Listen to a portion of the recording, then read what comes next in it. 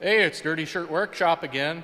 Today I'm repairing the fuel pump on this 1940s Kohler electric light plant.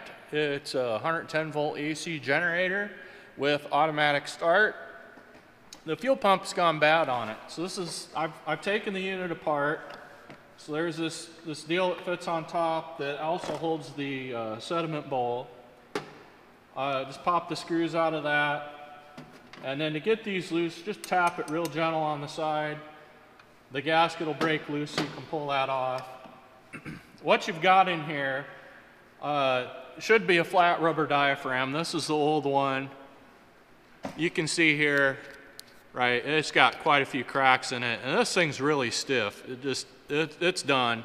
This happens to be a salvage diaphragm. My dad pulled it out of some other fuel pump he had laying around.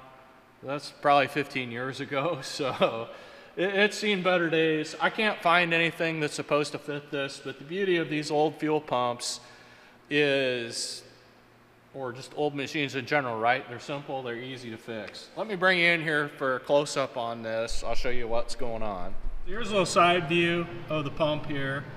So it has an eccentric that runs off the cam. I'm going to turn the motor here real quick for you. So you can see that that's going to go up and down to work as a pump, of course.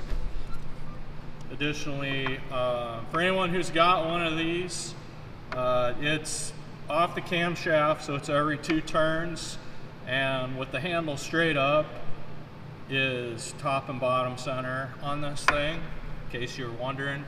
So what I'm going to do after I make my piece of rubber and fit it in here, I'm going to set this right about there so it's level, so there's no slack in the new diaphragm. Set that in there, and then there's just this little plate that goes on here to clamp it. You bolt it down, and then you can put the top back on. Also, it's got this hand pump here, so before it's running you can basically prime the system and get fuel, so we'll go ahead and use that as well. Okay, to make the new gasket, first thing I need is really a pattern on this rubber so that I can get the holes in the right place. So all I'm going to do for that is put a light coating of grease on here.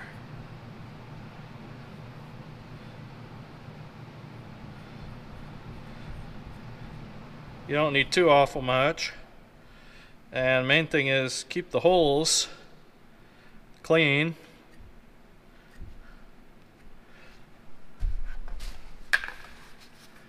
A little too much there.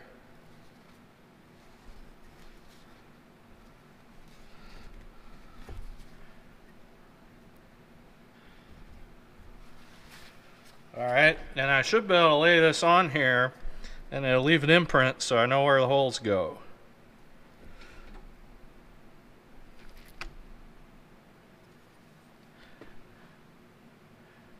It's not perfect, but it's pretty good. Now to cut these holes, I'm just going to use one of these tool store hole punches. When you get these, often these edges are going to be really sharp. Man, they cut you easy. So I hit that with the grinder to knock that down. All you got to do, of course, is line up on the holes and punch them out. Make sure you're doing this on a piece of wood or something a little firmer than the rubber as a sacrificial surface.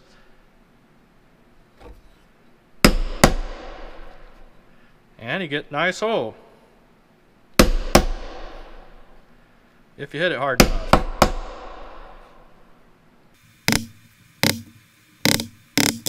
Alright, those all line up good.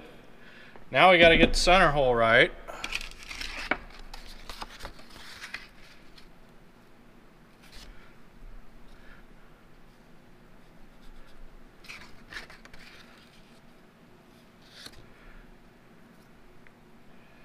And that one actually needs to be bigger. Let me go check this punch on the bolt for that fuel pump.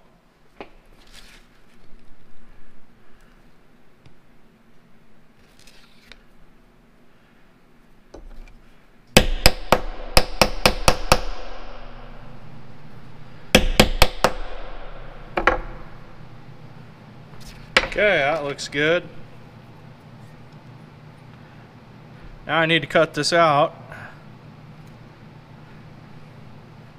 So actually, let me put this down again. I'm going to twist a little bit. Give myself a nice outline, and now I can just cut it out with scissors.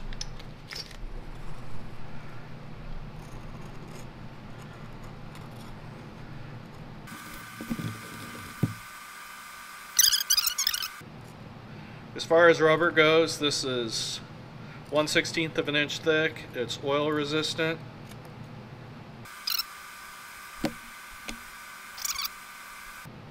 That looks pretty good. Let's go try it. Turn the engine until this flange here is essentially level. The reason I'm doing that is I don't want this rubber to stretch any. When I put it together, it'll be easier to line the holes up that way, and it won't put any, if you would stretch it too much, you might end up with a bubble in here, and then the pump won't be as effective. Okay, wait, there's that flat side. I want that way.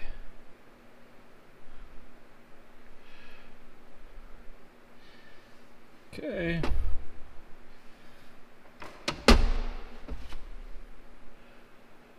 Gotta have the holes lined up when you put this on. You won't be able to turn it afterwards. Piece of crud out of there. Oh, that's right. This fiber washer, it was in here underneath this. I don't know what it was for. It doesn't make any sense that it was there. And you can see on this old one, it just dug in. It didn't really do anything, so I'm leaving it out.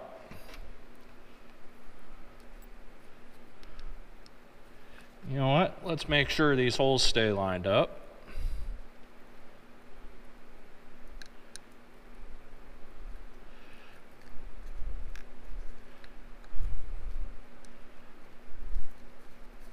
Should only need 2 of these.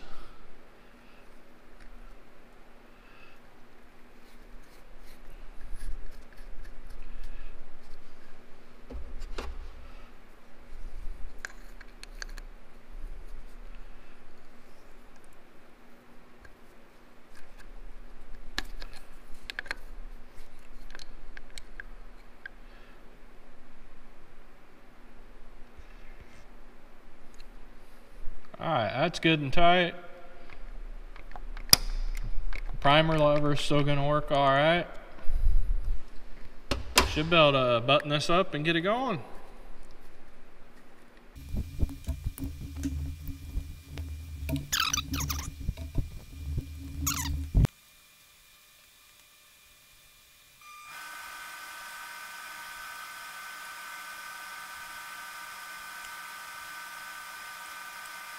So I doubt there's any sort of torque specification or anything for this, but I am going to follow a typical torque pattern you would, like when you're tightening wheels on your car. Just going opposite each time. Just to make sure I'm not warping anything. You can see the rubber starting to squeeze out already, so it doesn't take very much. Probably could have stand to trim that back. I might hit that with the razor blade later just to trim all that back. Now we can put the sediment bowl back in. It's got a nice little screen here. You put the fingers down, they help it stay in there. And if your gasket's shot, this is just a Buna N O-ring that fits the same, just a little bit slightly smaller diameter than the bowl. For the inlet fitting, just putting some new thread tape on it. Make sure you use the yellow, that's for oil and gas. The white stuff, that'll just dissolve. It doesn't, I've tried it just for fun, it doesn't work. Turn it the right way, dummy. Amazing how that works.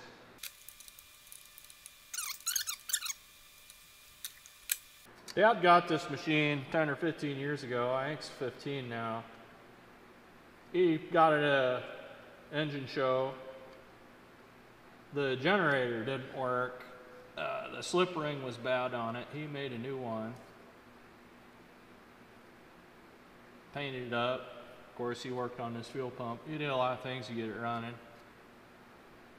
You don't do that stuff no more, so he sent it down here. I made the new cart. It's a pretty neat machine. I like it. Had the power out for probably 3 or 4 hours back in August. No, it was 5 hours.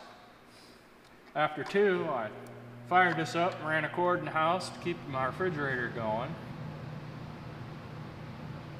Okay, let's see if this primer will suck the air out of here and bring some fuel, or if I'm going to have to prime it manually. Sometimes they just don't want to prime.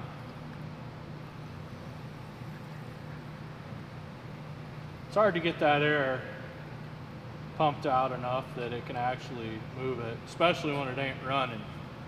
You just can't really get a vacuum. Not really having any luck getting prime.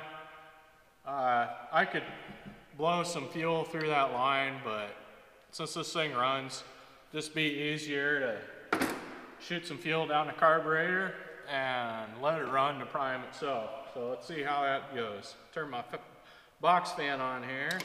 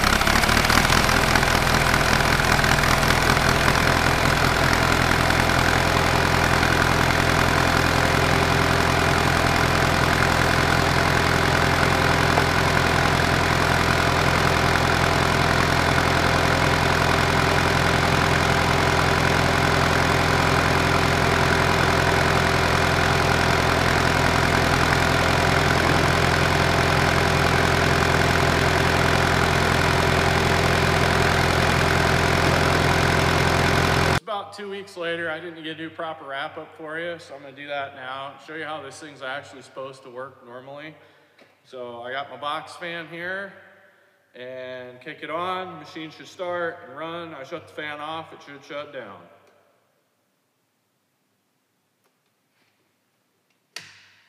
I got to switch in line here to turn the load off.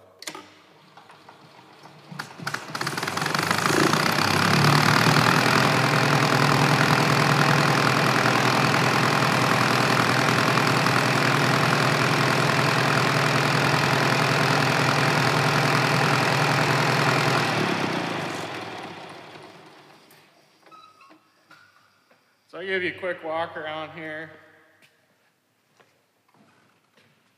Of course, this is the fuel pump that I just repaired. Got your spark plugs and all that. There's actually a drain cock here for the coolant, so that's pretty slick. Apparently a lot of people would use these in their fishing cabins up in Minnesota and stuff like that. Then they would, this would allow them to drain out the water if they weren't going to be using it for a long time. Then over here, got the magneto, of course. This is a governor and a coupling for those. The governor, when it runs, it actually goes over here, pushes the switch. That tells the machine that it's up to speed so it can kick in the load.